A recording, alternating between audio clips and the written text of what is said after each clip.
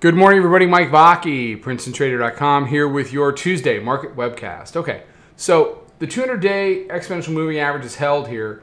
They weren't able to close above it. They actually had a pretty solid down day below it. We're below the 9-day now, and it looks like it's returning to the bottom of the zone. Your 100-day exponential moving average sitting right around 39.26. You got the daily mid-band of the 20 coming up to meet that. So you get any kind of weakness today that wants to push through over the next day to 2 days, heading into a little bit of inflation data on Thursday and jobs on Friday. You could see it continue to push down.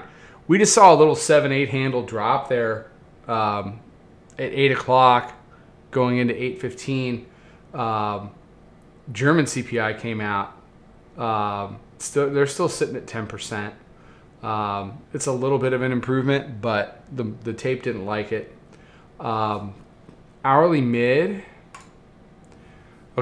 chart rather, he tried to say. So yesterday, we had the consolidation through the holiday. Expanded to the downside, gap down Sunday night. It sealed off weekly pivot and sealed off the hourly mid here, right around noontime. And it had a nice solid push downward, just kind of bled out over the course of the afternoon.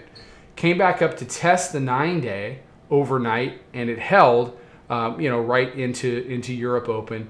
And now I'll be interested to see if they can take out yesterday's low down at 39.60 quarter. If it does, like I said, it opens up areas like 39.35, and here's your 100-day down here, 39.27 and change. So the bears have an opportunity.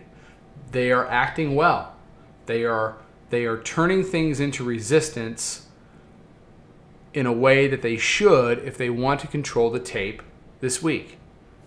Weekly pivot, hourly mid-band, 9-day, winning the expansion, not allowing the gap fill. I can go on and on. They've behaved very well this week.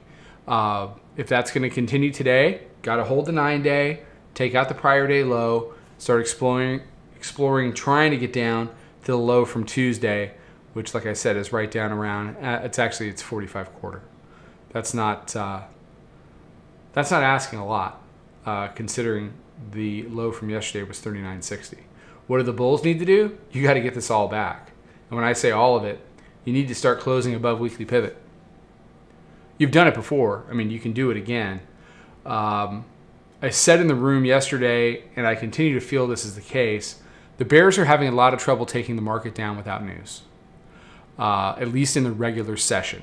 They seem to be okay in a vacuum overnight, but when the bell rings, if they don't get some piece of news, like there was a lot of Fed speak out there yesterday, and that really weighed on the tape in the afternoon, unless you're getting proactive negative stuff out of that news feed, the bears have had a tough time taking it down. Now, on the flip side, when the bulls have had opportunities to take the market up, they've done absolutely nothing to try to execute anything to the upside.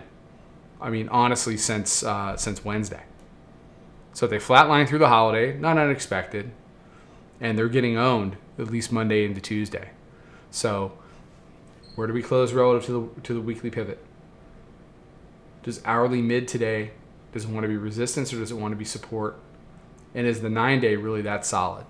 Those are all questions that I'm looking for answers for. And can we close below this low at 39.60 and change? All right. Volume weighted average price, proprietary moving average, and the 5-minute mid-band are all jammed in right 79 to 80. Hourly mid right now is at 78. So 78 to 81. If you get any kind of a pop off the open, how price reacts to that area is going to be really, really important. All right. Everybody have a fantastic day. Be safe, be healthy, take care, trade them well. Come check out the room. See you tomorrow.